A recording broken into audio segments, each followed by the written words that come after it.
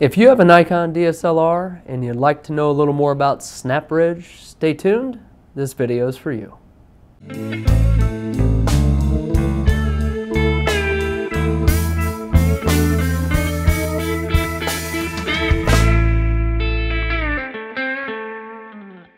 Similar to my other videos, I'm going to start off by level setting. It is cold, dark, and raining outside, so we're going to shoot this video inside and we should be in good shape because it's nice and warm in here. And as I do with my other videos, I do have a list of notes in front of me because they help to keep me on point, so I may reference those occasionally. And I'm also going to demo with this entry-level camera right here. This is the Nikon D3400.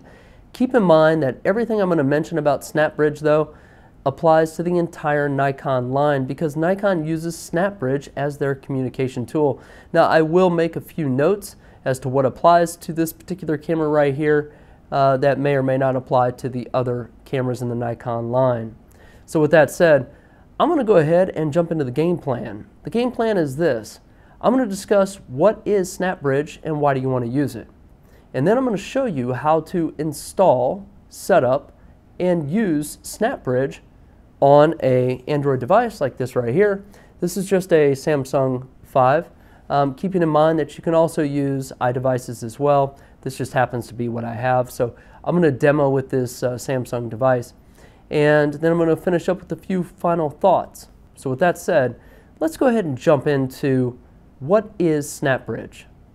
SnapBridge is Nikon's proprietary software to transfer images, movies, and to remotely control their DSLRs.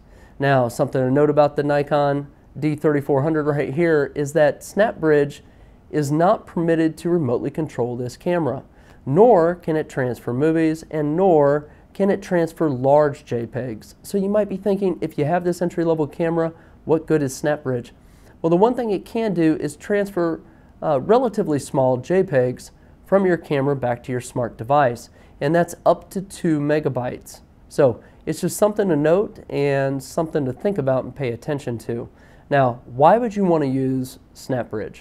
The idea that Nikon had, I believe, is that if you're out shooting with your camera and you have your smart device nearby, that you could send your image from your camera to your smart device, and it would allow you to send your images from your smart device to social media. You could share them with friends, things of that nature. I think that's the concept behind Nikon's development of their SnapBridge technology. That's part of it anyway. And keeping in mind that you may want to remotely control the camera. Now, again, as I mentioned, you cannot do that with the D3400, but if you do have something like a D500, you can do that. I've done it before, and it is a nice feature if you do want to remotely control the shutter release, for example, and that type of thing. So that's pretty much the concept behind it. So how does it work? Well, this works via Bluetooth. Now, this is not the traditional Bluetooth. It uses Bluetooth Low Energy, BLE. Now, what that's all about is that they released this technology in 2011. Traditional Bluetooth always consumed a lot of power, and it's not something you would have you'd want to leave on all the time because your batteries would drain very, very quick. Now with Bluetooth Low Energy, it's supposed to consume a lot less power and still give you the Bluetooth capabilities. One thing I thought was interesting is that I believe the optimal maximum range of Bluetooth, believe it or not, is supposed to be 100 meters. Now, I highly doubt that. I've never ever gotten anything close to that, but I think the concept there is if you're outside and you have full line of sight, there is no obstructions in the way, in ideal conditions, maybe you can get 100 meters. Again, I've never ever gotten that. I think more practical measurement is if you're inside and you have a lot of walls and obstacles around, you might get 30 feet or so with Bluetooth. It's still not bad, but just keep that in mind. You got to be relatively close for the camera to connect. And this can automatically connect. I mean, you can set it up that way. I'll show you what I'm talking about in just a few. So with all that said, let's go ahead and jump right in on how to set up and install SnapBridge. For demo purposes, I have the Samsung S5 on my left-hand side, and on the right-hand side I have the Nikon D3400. Now, keeping in mind that Nikon does create SnapBridge for the iOS, but again, this is just what I have available. I've also tried other Samsung devices and met similar results. So let's go ahead and just jump right in. I'm in the Play Store right now, and I just searched on SnapBridge, and you can see the icon right here. I'm going to go ahead and install it, and go ahead and accept here. And this app is 7.25 meg, so it's not very big, and the download and install should be pretty quick. You can see it's already done. I'm going to go ahead and hit open. I'm going to go ahead and accept the license agreement.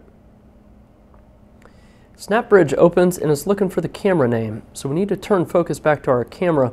Now I'm going to go ahead and hit the menu button right here, and I want to be sure I'm in the icon, which is the setup menu.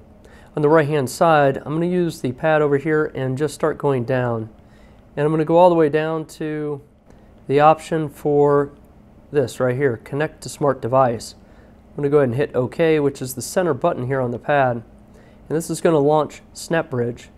And it asks us if we want to jump into the setup menu. I'm going to go ahead and hit OK.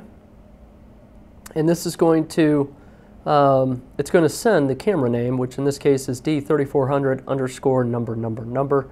You can see it appear on the left-hand side over here. I'm going to go ahead and select it. And when I do, the smartphone is going to attempt to connect back to the camera. Now the camera is going to issue an authorization code, and there it is. So now the smartphone has it, and you'll see a checkbox here. Allow the D3400 to access your contacts and call history. I don't really see a need for that, so I'm not going to check that and just hit pair. Now at this point, we need to turn focus back to the camera and hit the OK, which again is the center button on the pad here. And that's all there is. These two devices are now paired and connected.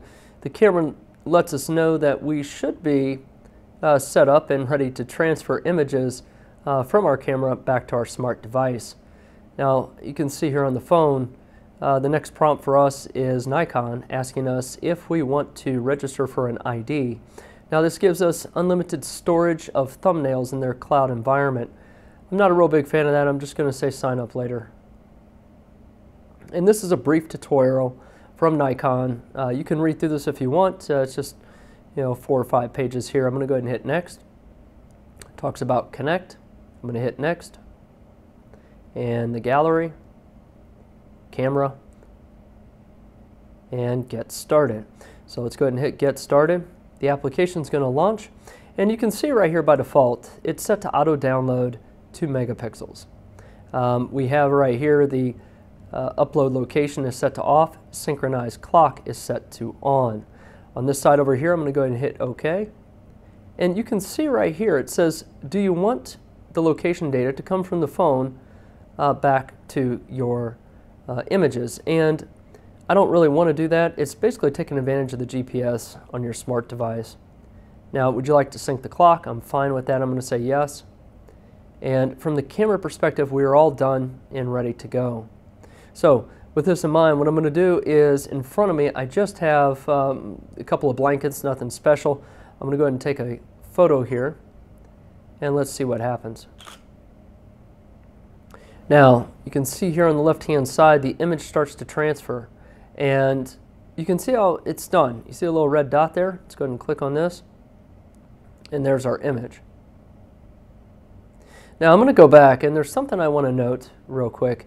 And that is, on the camera, I shoot in RAW. And so this is not able to transfer RAW images. So you need to shoot in JPEG. And if you come over here on the left-hand side, go up to the camera icon where it says shooting menu. On the right-hand side, come over here to image quality. Now, I have it set to basic. Now, I like to leave my camera right here in RAW. You can also try RAW plus JPEG. Now, I've noticed when I've tried to leverage the SnapBridge application in JPEG Fine that it seems to take a long time to transfer the image. And for the most part, it seems to fail. Let's go ahead and try it right now. So I'm going to go ahead and select Fine. Again, I'm going to take another photo. And keep an eye on the left-hand side. You'll see the icon starting to transfer back to the phone at this point. And this is where I've experienced issues in the past. Typically, the connection may fail. I've had various challenges with this application, and let's see what happens here. I'm going to click on the images here, and you can see the note right here. It says failed to download pictures. So this application's been very finicky, and it looks like it continues to try and download, but yet nothing is happening. So providing that you are able to download the image onto your smart device, this will show up in your gallery, and a gallery for Android devices, and at that point you can send it to any kind of social media you want. What are my final thoughts on SnapBridge? Not good. Now, I come from a background of software development, and I could tell when I started to test and implement this software that there were problems right out of the gate. Now, I'm not sure what happened with Nikon. I don't know if it just skipped UAT or user acceptance testing, but something seems to be amiss here. Now, I had a lot of frustration and trials and tribulations during the demo just getting it to work. I got lucky to get one image to transfer, but more often than not, they failed. Now, I've used SnapBridge with other Nikon cameras with varying degrees of success, but keeping in mind with the Nikon D3400, it only does one thing, and that is to transfer small JPEG images over to your cell phone. That's the primary purpose, so that you can take that image and quickly share it or get it to social media. Now, it compresses it down to such a degree that I'm not sure of the total benefit of leveraging SnapBridge to begin with. Now, this is just my opinion, but if I'm out and about and I have my cell phone with me and I want to take a quick image, I'll probably just pull my cell phone out and snap it and share it. Now, that's just me.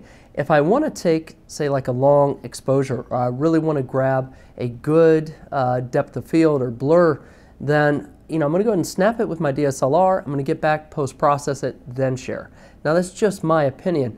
If the application were flawless and I had no issues with it, maybe I'd be inclined to use it. The other thing is that this leverages Bluetooth technology. Now, it's supposed to be Bluetooth low energy. I come to find that it really depletes the battery regardless of whether it's LE or not. Now, it's just my experience, so I'm curious to know what your thoughts are. Give it a shot, let me know below, and hopefully this video helped you out. If it did, give it a thumbs up. Now, I appreciate all the comments I've received over my previous videos, and I anticipate releasing more tutorial how-to type videos for entry-level DSLR users or those who have used DSLRs for a while, but maybe they just want to brush up. So, if you haven't done so, subscribe to the channel. It's called The Real World. More often than not, I post videos about photography and technology, but I'll also post them about things that happen in the real world, such as homeownership and automobile maintenance. So until the next video, take care of yourself and be safe.